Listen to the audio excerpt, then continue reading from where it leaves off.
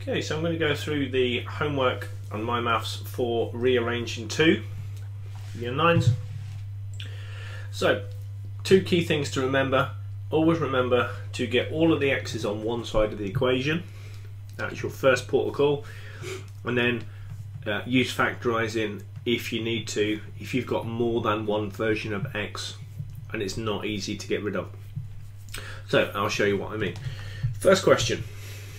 Okay, we've got 7x plus v equals 3x plus w. So if we can try and get rid of versions of v, in this case, take away v from both sides. And I'm going to try and do this in 2 steps in one, so hopefully you should be able to follow. I'll do different colours. At the same time, I'm going to try and get rid of this from this side and move it over here. Okay, so by taking 3x away, that again cancels that one. So let's write what we've got left. So we've got left over 7x take away 3x, 7x take away 3x, which is going to give me 4x, and the v obviously cancels. And then we've got 3x take away 3x is nothing, that's cancelled. And then I've got w take away 3v. So that's what I've got left. Okay. Once I've got to that point, I can then look to get rid of the 4 at the front, and all I'm going to do to do that is 4 times x, so I do the opposite and I divide by 4. Divide by 4. These two will cancel, just leaving me x, and that's going to give me v minus w minus v divided by 4, and that would be the answer that I would put in this. Okay. Question 2. So we've got ax plus 3 equals 8x plus b. So again, we've got the x terms here. Now I can't get rid of the a at the minute, so I'm going to try and get rid of the 8x over to this side. Okay, I do want to get rid of the 3 again over this side. So I always do the opposite. I'm looking to do the inverse function. So that's a plus, so I'm going to minus it.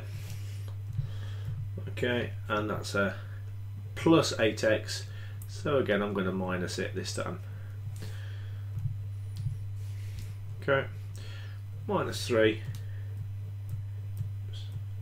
And again, minus 8x. So we can see the 3 cancels, the 8x cancels, and I'm just going to rewrite what I've got left. ax minus 8x equals b minus 3. So that's made it one step easier for me to use, and hopefully you can see here we've got an x term in each of the 2 terms. We've got a times x and we've got 8 times x. Okay, so what we're going to do is we're going to take that x out of the equation. So we're going to get rid of that x. Okay, so we're going to bring that x out, put a bracket in, and then we're going to write what we've got left. So if we've got that, we've got a minus 8. That's what we've got left. Equals b minus 3. That's exactly the same as the line above. These two are identical. Okay, it's just written in a different format. So if I want x on its own now, I'm going to divide by, remember it's x multiplied by a and x multiplied by 8 minus 8.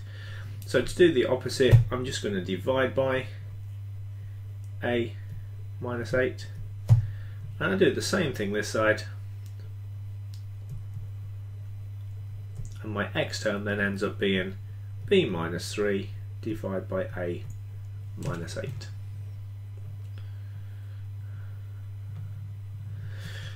So b minus 3 divided by a minus 8. Third question. Just going to work through it this time. Not going to talk through it too much. Hopefully you're getting the gist of how these work now. So get rid of the w, and I'm going to get rid of the vx. Again, write what you see.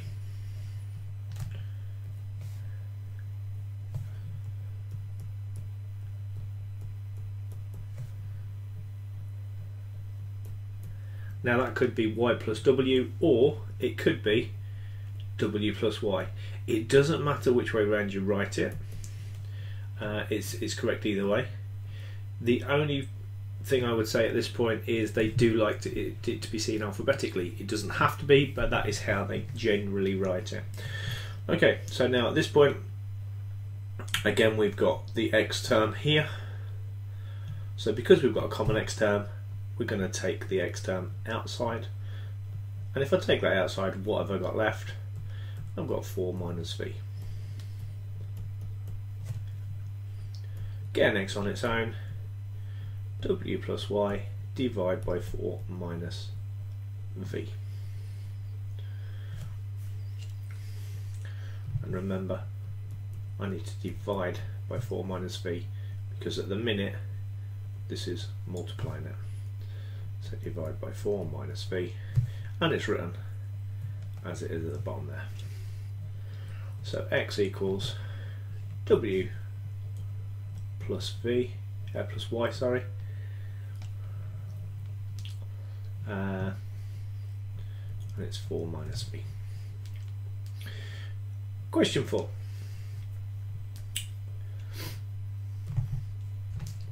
Again, the same protocol. This time, what we're going to look to do, because we've got a positive x over here, if I bring this way, I'm going to have to be negative vx. So I'm going to have to worry about negative x's and things like that. I don't want to do that. Okay, so what I'm going to do is I'm going to take it the other way. So I'm going to take my wx across to my v. So I'm going to take this term over this side, plus wx, and then I'm going to get rid of the 4 by taking it away. Again, say what you see. 7 take away 4 gives me 3. Vx, 4's cancel. Vx plus wx, so Vx plus wx, and that's what I've got. Okay, again I've got my x term, so I'm now going to take my x term out, and I'm left with v plus w. This side I've just got my 3, and then I can say divide by v plus w divide by v plus w. So x is equal to 3 over v plus w. Again, you could write w plus v, it doesn't matter. So 3 over v plus w. And it doesn't matter if the x is on the left hand side of the equation or the right. Okay, last one. Now, slightly more difficult, or there's one more step to go. We've got the 2 outside of the bracket, so we're going to need to multiply this out first. So we're going to expand the brackets first, then we're going to simplify and do what we need to. So 2 times wx gives me 2wx, 2 times minus v gives me minus 2v, equals 3 times x gives me 3x, and 3 times v gives me 3v. Okay, next stage. Same thing where we were, going to get the x's onto one side. Now in this case, again, it doesn't necessarily matter which way you go, you can get the answer either way, but I'm going to move the x this way this time. So I'm going to take away 3x, take away 3x. I'm then going to add 2v and add 2v. So we're going to say what you see. 2wx take away 3x, the two v's cancel, equals 3x take away 3x is cancelled, and then I've got 3v plus 2v gives me 5v. Again, I've got the same thing as what I had last time. I've got my two x terms here. So what that enables me to do is I'm going to take my x out. What have I got left? I've got 2w minus 3 equals 5v. And the last step is I'm just going to divide by 2w minus 3, divide by 2w minus 3. So x is going to equal 5v divide 2w minus 3. And that's your answer for this question.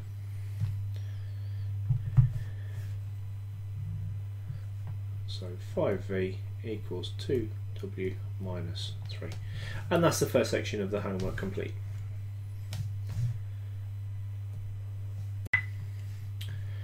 So let's go on to the second part.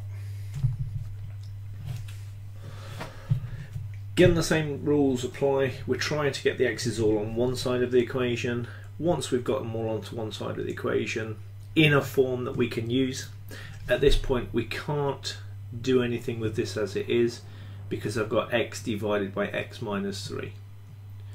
Okay, so what I'm going to do is I'm going to try and get rid of the denominators of the fraction, see what I'm left with.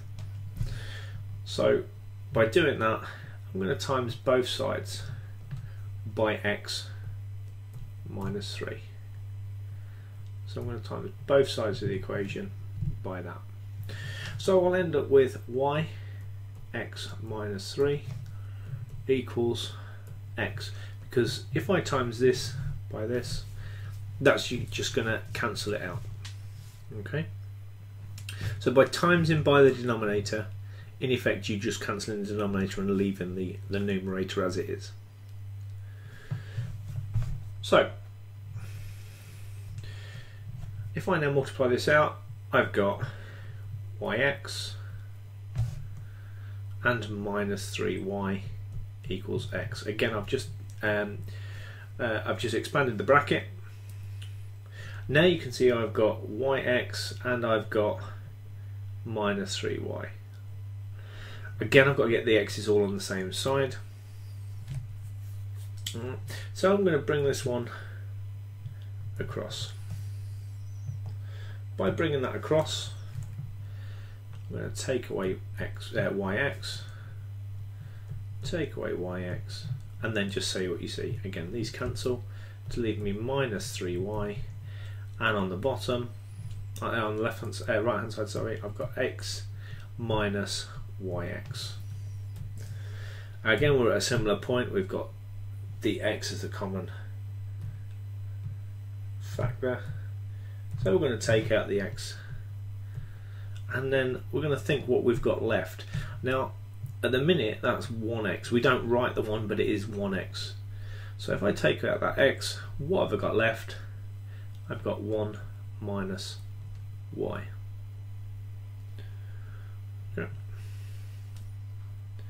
Equals minus 3y. Oops. So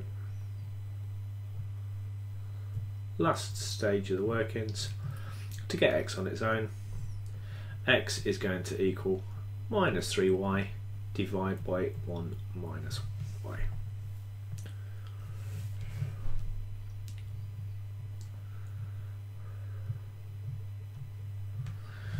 So x equals minus 3y divided by 1 minus y.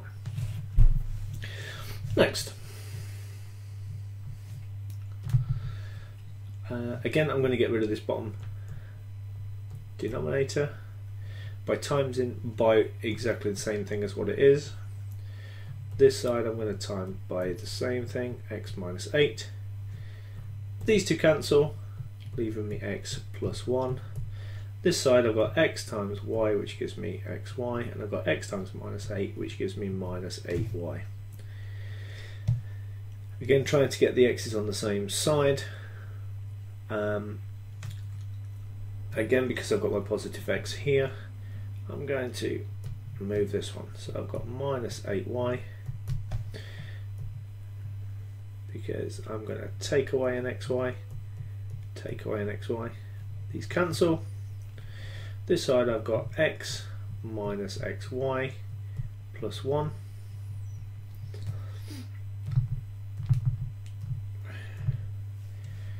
Okay, again I could get rid of that one at this point.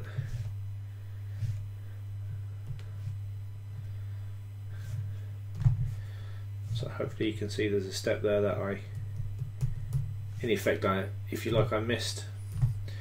I've now redone, so got rid of the 1. So I've got x minus xy, and I've got minus 8y minus 1. I've got my common factor again, so I'm going to take that one out. And remember, that's 1x, so if I get rid of the x, I've got 1 minus y equals 8y minus 1. And the last line of working, minus 8y minus 1 divided by 1 minus y. And again, that's my answer.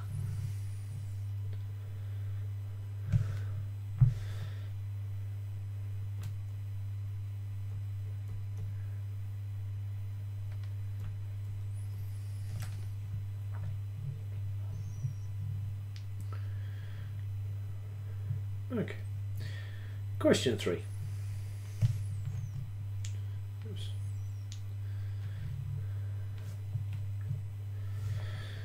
Okay, we've got a bigger part of a denominator here. So again, if I times by the same thing, I can remove the whole part of that denominator all the way across. So I've got y times bx plus 4 equals a minus 2x.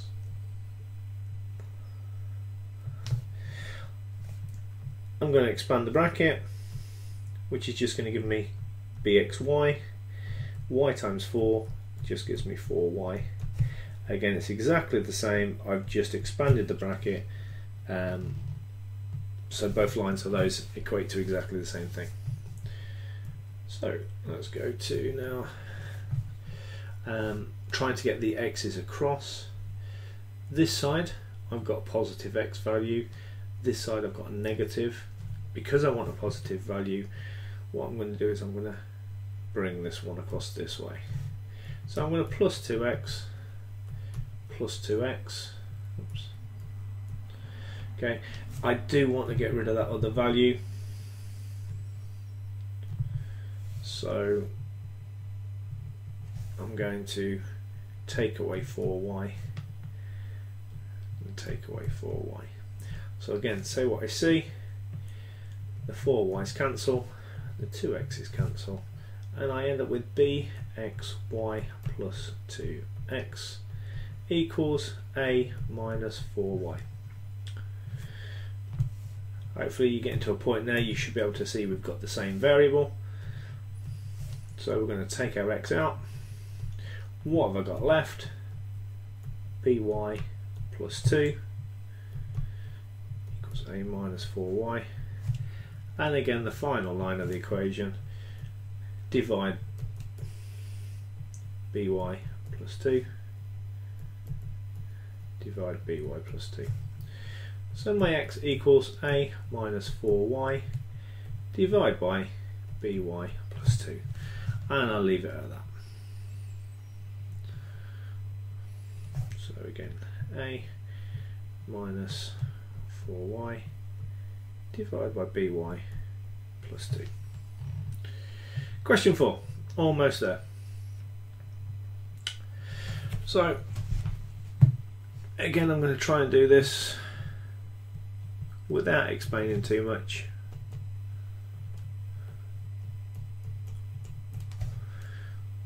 So hopefully you can see if we now times that out, y times 8x gives me 8xy, y times negative 2, negative 2y. These cancel, and I'm just left with the numerator. Finally, next part. I want an x value. Again, this one's a positive value. This one is positive, so it doesn't matter which way I go. So what I'm going to do is I'm going to say plus 7 minus 8xy. 7 minus 8xy.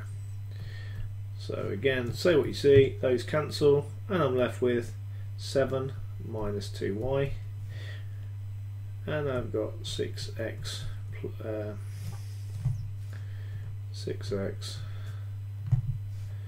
minus 8xy.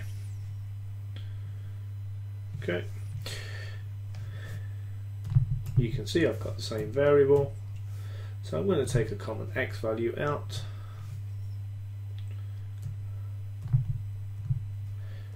Take my x value out. What have I got left?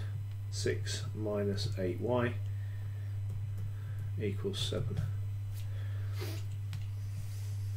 Last step, divide by 6 minus 8y.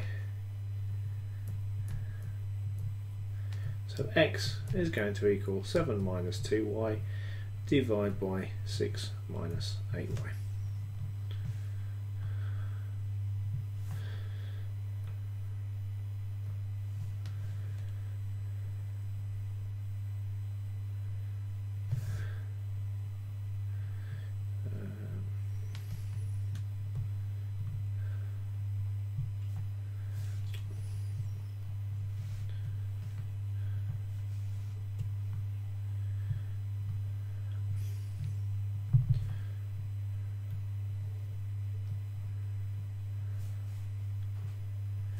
And the very last one,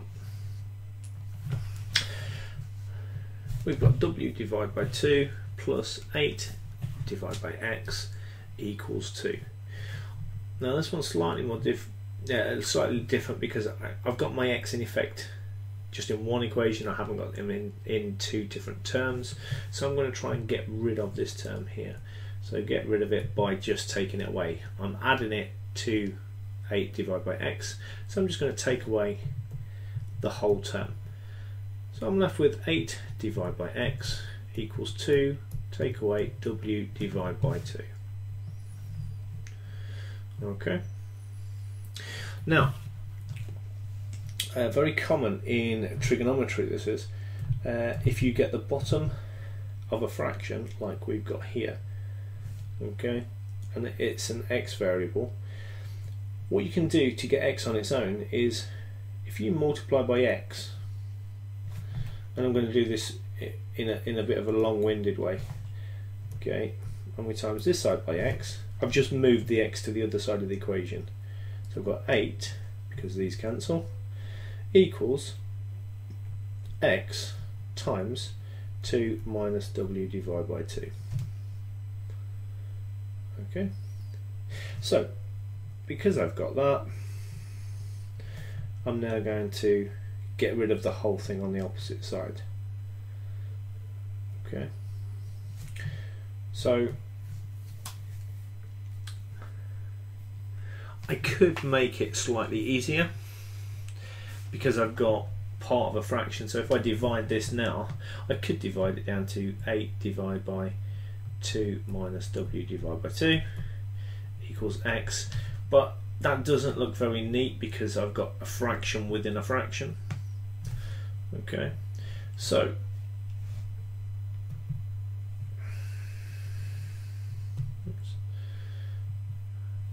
while I am going to go back a stage, okay, I'm going to go back to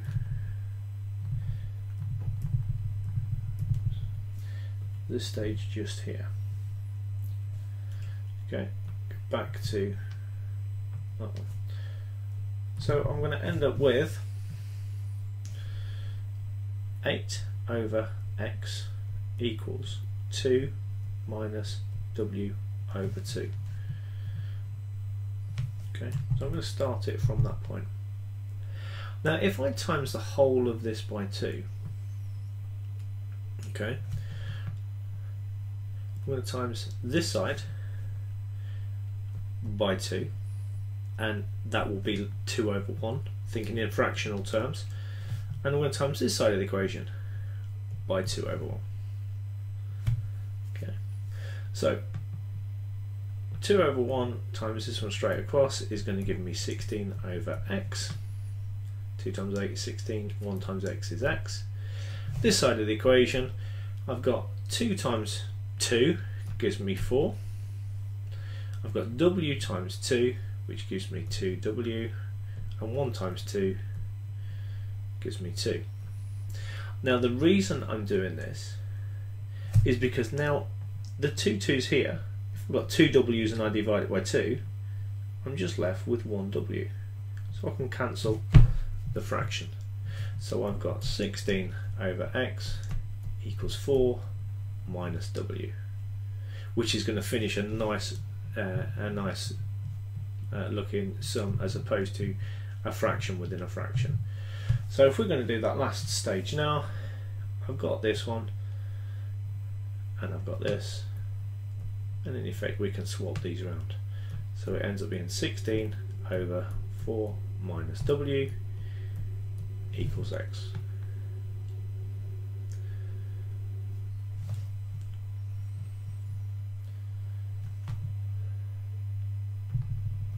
So the answer would be 16 4 minus w. And that's the homework complete.